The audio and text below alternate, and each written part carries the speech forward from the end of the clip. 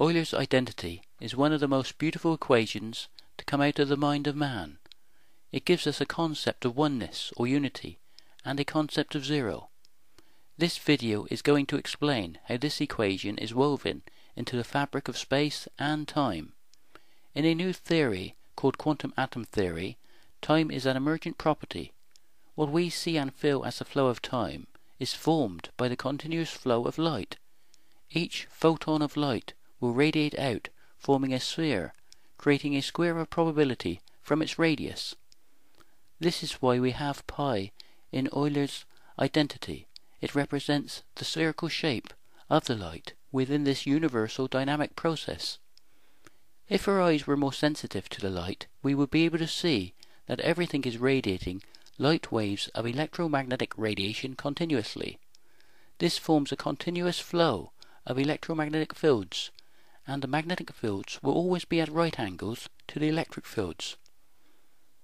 This is why we have I in Euler's identity, because the imaginary numbers are always at right angles to the real numbers, representing the dynamic geometry of the electromagnetic fields in three-dimensional space. This is a totally dynamic process. If the energy is increased within an individual reference frame, the rate that time flows will slow, and the curvature of space-time will increase. Euler's number E represents the rate of this increase of curvature that can be seen almost everywhere in the form of logarithmic spirals. In this theory, each new photon oscillation of light is a new moment in time that has the curvature of space-time. Therefore, Euler's identity, we have +1 representing one photon oscillation. This equals 0 representing the moment of now, with the positive numbers marching off towards an infinite future and the negative numbers receding towards a limitless past, the positive and negative of electromagnetic waves.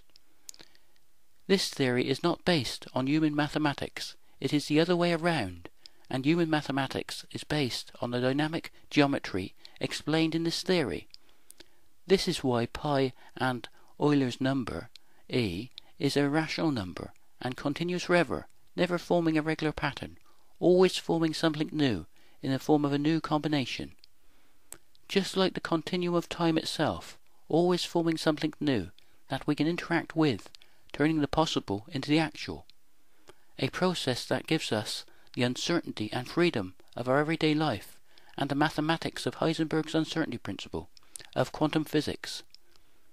Please subscribe and rate, it will help in the promotion of this theory.